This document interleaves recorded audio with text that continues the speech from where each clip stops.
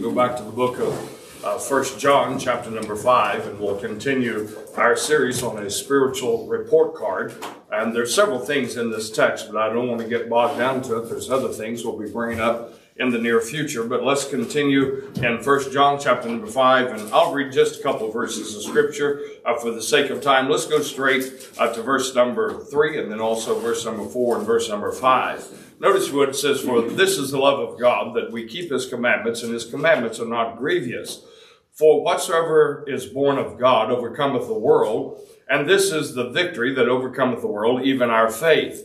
Who is he that overcometh the world, but he that believeth that Jesus is the Son of God?" We've been looking at a spiritual report card, and God will give us a grade based on our love for him, but it's not based upon our direct love with him, between us and him, but it'll be graded according to how we treat others, our love for the brethren, how we treat them, our attitude toward them, our prayers toward them. And so God said, I'll give a grade according to that. Then also he said, if you love me, keep my commandments. And so God will give us a grade based on our love for the word, our love for the scriptures, how we have kept his commandments in action and deeds, and that which we've made application in our life concerning the principles, doctrines, and the precepts found in the Bible.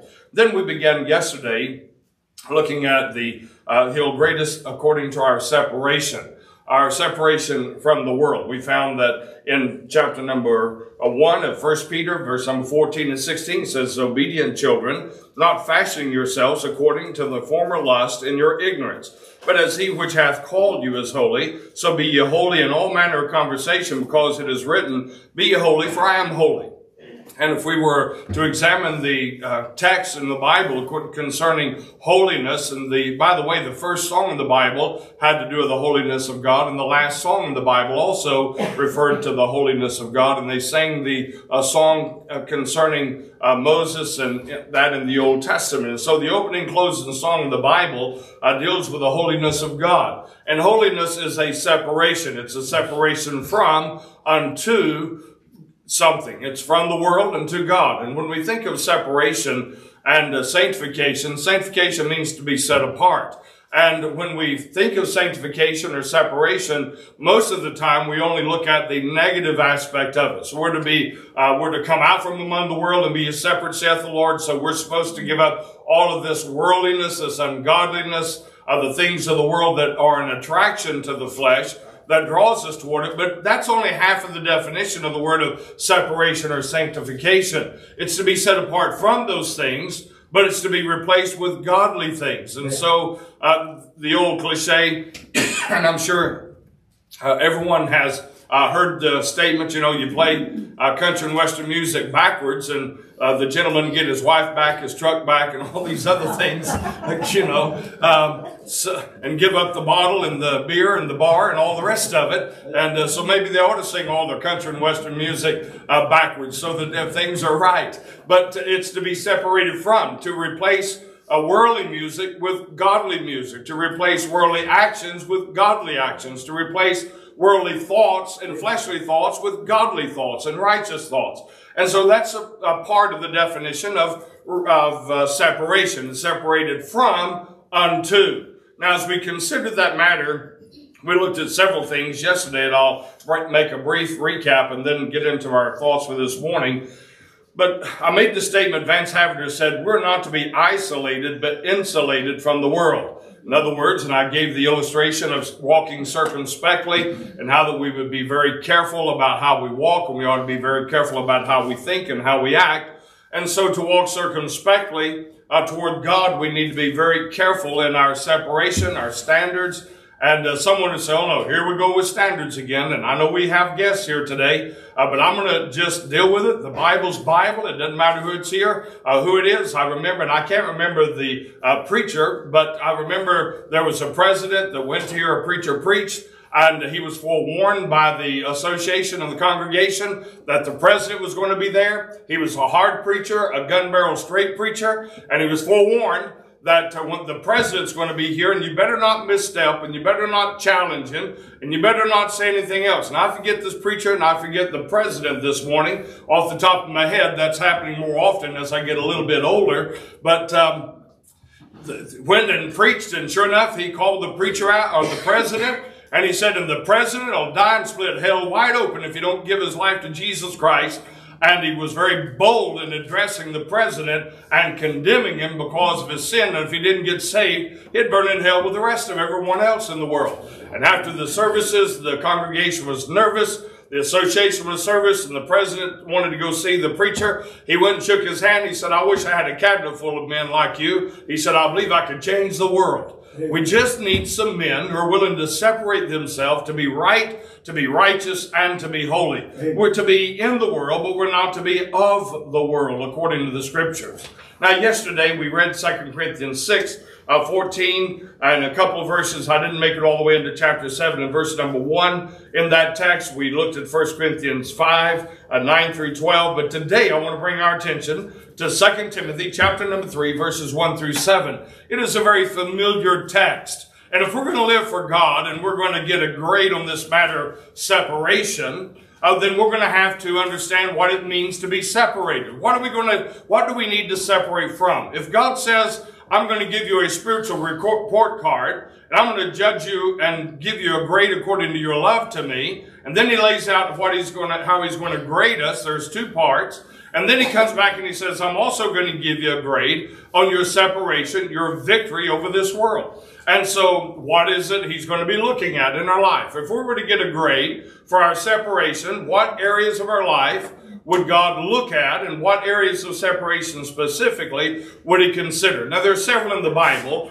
but I want to go to 2 Timothy chapter number 3, verses 1 through 7, and read a very familiar text this morning and make some brief application for the few minutes we have left this morning.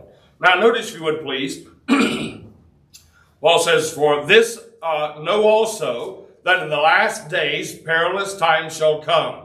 For men shall be, now watch this, lovers of their own selves, covetous, boasters, proud, blasphemers, disobedient to parents, unthankful, unholy, without natural affection, truce breakers, false accusers, incontinent, despisers of those that are good, traitors, heady, high-minded, lovers of pleasures more than lovers of God, having a form of godliness, but denying the power thereof. From such turn away. For of this sort, notice he says, of this sort, are they which creep into houses and lead captive silly women laden with sins, led away with divers lusts, ever learning and never able to come to the knowledge of the truth. Now, I want to just look at a few things here in this passage of Scripture. There's a lot of things that we can consider, and I just want to deal with a few things on our separation, our standards. We separate from all corrupt texts and versions in the Bibles. And that's not just in the English language.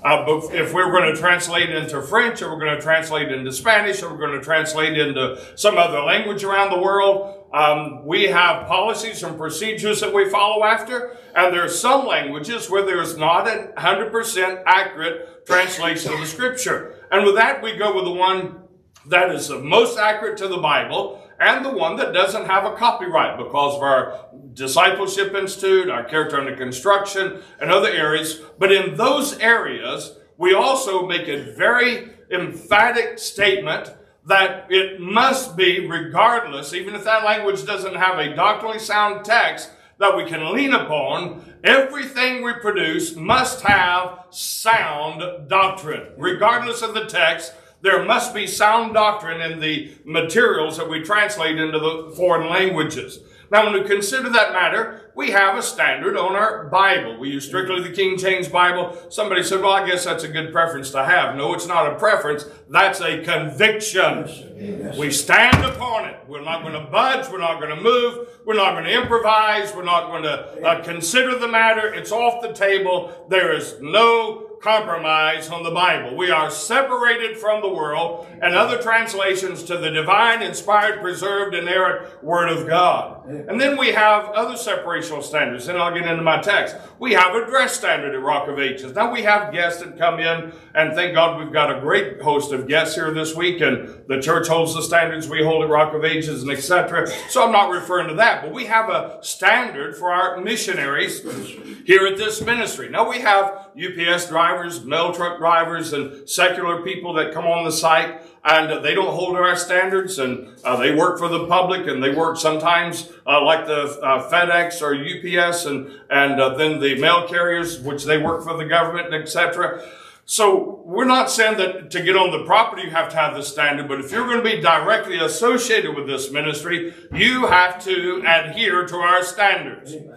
And people complain about it all the time. I can already say I'm not going to get to all my texts, all right? So you ought not be looking at me with that inquisitive mind, and I could move right on through. All right? Just joking. Lighten up a little bit this morning. But we have a dress standard. We believe that women ought to have their tops high and their bottoms of their dresses and skirts low. They ought not to be split halfway up their thighs. Somebody say amen. They ought to be dressed right, dressed appropriately. That's our standard. Somebody says, well, I don't like it. Well, you don't have to be associated with Rock of Ages. Yeah. If you don't want to be an airline pilot, then you don't have to wear their uniform or whatever, but you won't fly for them. You want to be a police officer for Bradley County Sheriff's Department here, and you don't want to adhere to their dress standards and their uniforms and so forth and their badges and their system, that's fine. You don't have to be a police officer, but you won't if you don't adhere to their policies and standards. Somebody say amen right there. And so we find that we have certain standards. Well, I'm not going to get into all that this morning. Let me move right along. Now, in 2 Timothy chapter 3, notice if you would please, there are several things, and I'm just going to say this to summarize some of this. I wanted to go through all of it, but I'll not do it just for the sake of time. Notice you would some of the first things that he deals with, all of them pretty much narrow down, dealing with selfishness. Now, notice what the Bible says in verse number 1. Verse number 2, for men shall be lovers of their own selves. Selfishness, and it means more than that. These have more depth to it than just a summarized topic of selfishness. But we live in a day where people are extremely selfish. Yes, they are lovers of themselves. They don't care what anyone else wants. We live in a day and age where people don't care about what people want. Christians, the church, as long as they get it their way. I've said this before. I know of a church that's split over the foolish, ignorant stupidity of argument over which way the toilet paper rolled off the roll. One half of the church wanted to roll off the front, the other half rolling off the back. Who cares? Yeah. I just want toilet paper when I need it. Huh? You say, and I'm not trying to be crude this morning, but who cares which way it rolls off? Right. You say, I've got a preference. Good. Practice your preference at home. Don't bring it to the Rock of Ages. If you come to me, I am so bullheaded, and argue with me over which way the toilet paper ought to roll off the roll, I will put it on the opposite direction by the grace of God. Just to agitate you and let you know you're an agitator. There's a tater for the tater, I was going to say tater tots, but the taters, whatever it is, C-U-C, huh? Who cares?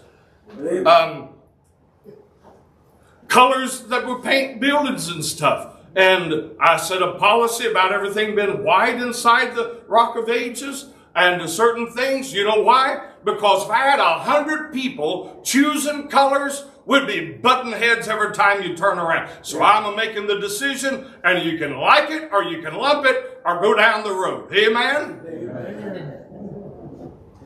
Now say amen right there. Amen. I know we got guests. Ain't my fault they come in when I happen to be on this subject at this point. They chose to do that, not me. Huh? Who cares? Amen. I'm not going to bust a ministry up over toilet paper and colors of paint on the wall. Yeah. Where was that? All right. Selfishness. Lovers of their own selves. And then covetous. If I could just say this in passing, possessions. Yeah. Envy is after position. Covetousness, if I could simplify it, is after possessions. And we live in a very selfish, greedy generation. Covetousness. And then boasters, braggers. I've never in my life met a group of people that was more braggadocious than some Christians I've met in my life. You can tell something, and listen, can I just be honest with you? I'm going to anyway, so you might as well say yes. I've traveled, and I've heard preachers brag. I've heard missionaries brag. Can I just say to you, as a missionary, when you've been a missionary 30, 40, and etc. years, can I say to you in a similar way, and I'm not saying this bragging or boasting, but to some degree, because you travel to thousands of churches, thousands of cities, and hundreds of thousands, in some cases millions of miles, can I just say to you, you've seen it all, you've done it all, to some degree. Yeah. All right? I remember when we first moved back to Cleveland, Tennessee, and I'm going to get myself in trouble with some of you right here. There was people bragging. Boy, I'm telling you, you ought to go see the apple orchard over here in Cleveland. I don't even remember the name of it. I was so impressed. You ought to go see the apple orchard. Boy's big apple orchard. Well, if I'd have never been to an apple orchard, it probably would have thought highly of it. But I've been to Yakima, Washington, where the red delicious apples come from. And I'm talking thousands of acres. They might have had 5 or 10 acres at this other one. Yeah. And a little bitty store, to me, it didn't seem like bigger than our devotional room. Now, if you like that place, God bless you, I have no problem with it. Some people be impressed with Mahan Gap. I used to live on Mahan Gap. Go see the Alps. Go see the Grand Tetons. See some of these things, and these others pale in comparison to. And so what I'm saying simply is this, boasters. Yeah. Sometimes people talk, and I just listen. I could say, oh, that ain't nothing. You ought to have seen, or you ought to have been there. You ought to have done. You ought to have experienced. But I just keep my mouth shut. Because to them, that was wonderful. And it was. Yeah. And I'm not talking about that. I'm talking about people that brag. Yeah. We had 10 saved Sunday morning. How many did you have? And I'm not talking about rejoicing that 10 was saved. It's not that 10 was saved. It's the how many did you have. My soul, my time's gone. I ain't even got 2 of them done. Somebody set that clock back about 10 minutes for me, if you would, please.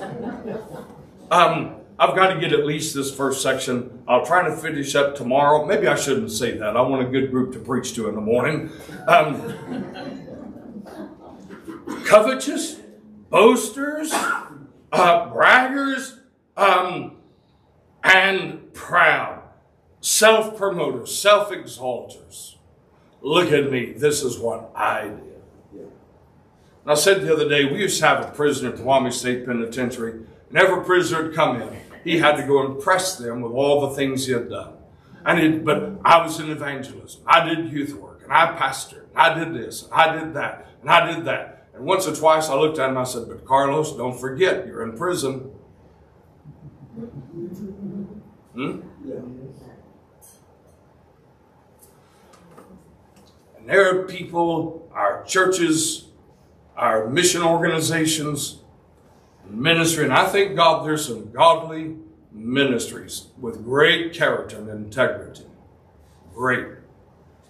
I'm not slamming Christianity as a whole. But I would say to you, there's a lot of braggadocious Christians that are trying to impress others rather than just do a work for the Lord. And God says, I'll tell you what I'm going to do.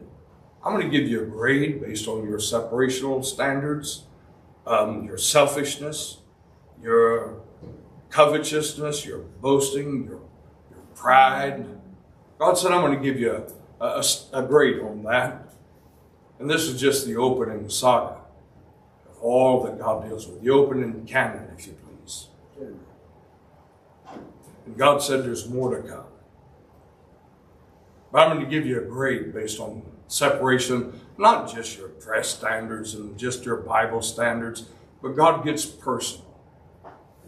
He says, I'm going to judge you right out of your heart.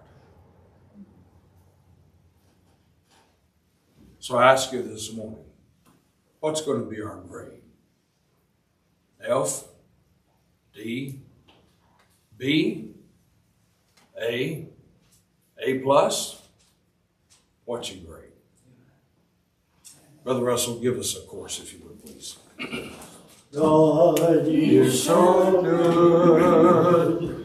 God is so good. God is so good. He's so good to me. God bless you. Let's get to our responsibility.